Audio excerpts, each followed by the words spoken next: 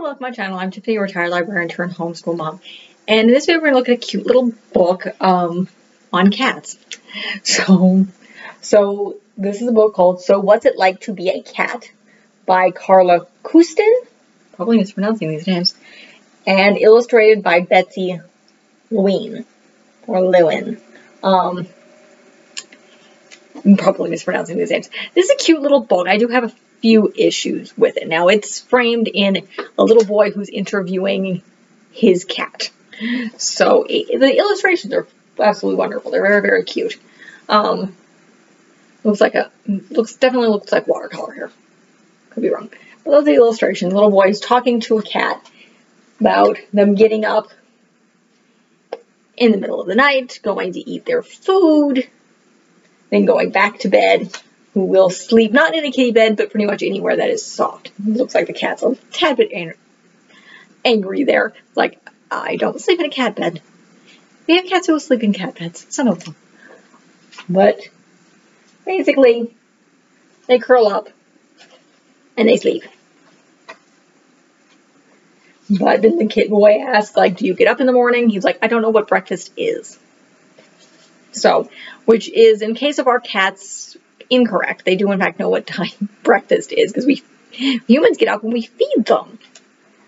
And this one kind of talks, so this is one part of the books that kind of bugs me, just because we have 4 cats and cats behave differently. So it talks about a dog happy to greet them, and then the cats are happier left alone. My calico, particularly, who is 12 now, will greet me at the door most of the time. So she is definitely, it's like, my human is home, I must acknowledge, human, hold me. Very much a pick-me-up cat to this day. She hold me cat.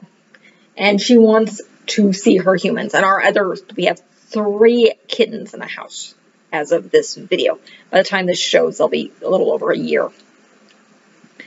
So, and our 2 black ones also greet us at the door. Our youngest, Jasper, who's a Balinese mix, a little white fluff ball, not so much. But the black ones, as my calico, very much do.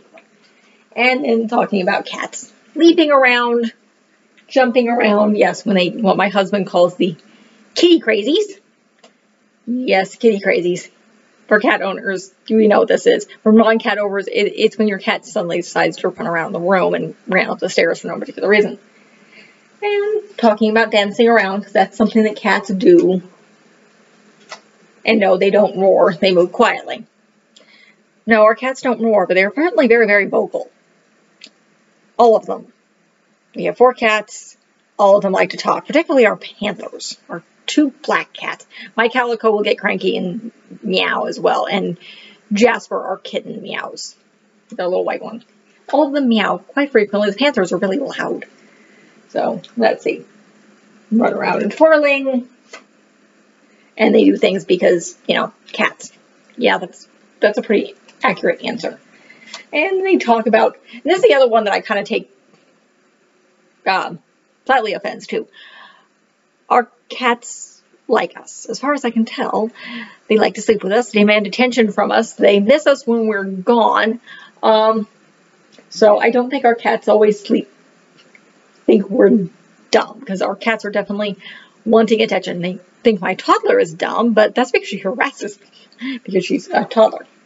So, but again, talking about thinking they're weird, humans are weird because they don't have any fur, and they wish them well. Like, despite the fact that we're weird, we wish them well. And I'd rather be a cat than a human.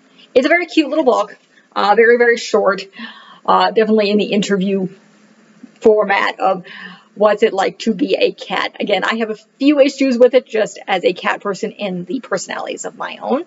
And the fact that it portrays cats as a little bit of a aloof, which I guess definitely is not all cats. Certain breeds are far more friendly. Our cats, obviously my calico, is very people friendly. Our cats like to be around their humans and they show affection. Our youngest cat, Jasper, seems to like our toddler quite a bit. He tolerates her like crazy. He lets her drag him around without actually attacking her, though it's getting less often now that he's getting a tad bit bigger. and she's not growing quite as fast as he is. So that's it for this review. Again, really short, just because it's it's a short little kids book. Good to read at bedtime. Not a lot of words. Very fun. Very simple. Cat owners will understand this.